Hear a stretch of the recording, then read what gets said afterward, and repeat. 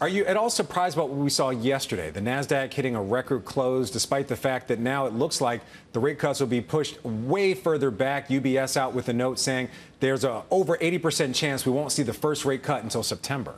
I don't think it's at all too surprising. I think we have seen that play out in the first quarter. I mean, yields keep going up, but then actually markets actually kept rallying. So I think markets are more focused on the fact that the U.S. economy is resilient. I mean, what do you prefer, a U.S. recession or low, higher for longer interest rate? I think I would prefer no recession. So I think that is actually what the data is telling us now. The U.S. economy can withstand high interest rates. So I think that's why in the face of high yields, equity markets are still okay. Okay, so you think the markets are okay. I want to show a chart right here. This is the week to date for the Magnificent Seven, the S&P and the S&P equal weight. There's been a lot of talk about the broadening of the market and the S&P equal weight's the place to be, but this week it certainly was not. The Magnificent Seven far outperforming those other two indices.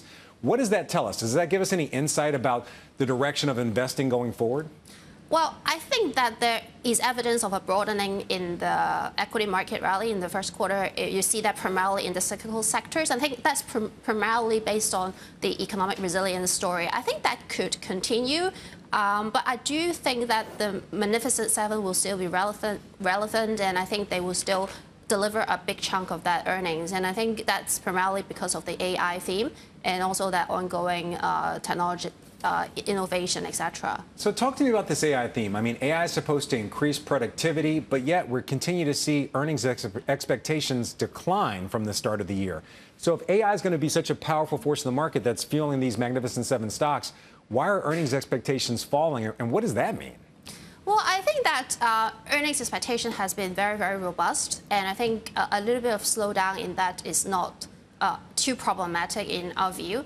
And I think actually if the earnings expectation actually came down a little bit, it means that if the actual data comes out better, then there is more scope for the rally to carry on. And I think this is also not just a quarter-on-quarter theme. It is actually a multi-year theme that we're talking about. We're talking about a lot of hardware and software upgrade, infrastructure upgrades, etc. So there's huge opportunities there. Let's talk about another multi-year theme, oil. It was just kind of range-bound for quite a bit. Now we're seeing it moving to the upside, even after a report saying that demand is going to fall by 7%.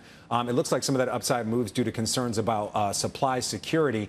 How are you viewing oil? How do you see that impacting the markets going forward? It certainly is inflationary. It is. I think oil prices are quite hard to predict. I think right now we have a supply deficit. I think that's what the IEA is forecasting for the rest of the 2024. I think, of course, the geopolitical tension would be ongoing in the background. So that's why we have a long energy trade, actually, which is a basket of long energy majors globally. And the thesis is actually primarily based on the fact that these energy companies are improving their capital discipline and shareholders' return, but it is also acting as a hedge as inflation and also geopolitical tension.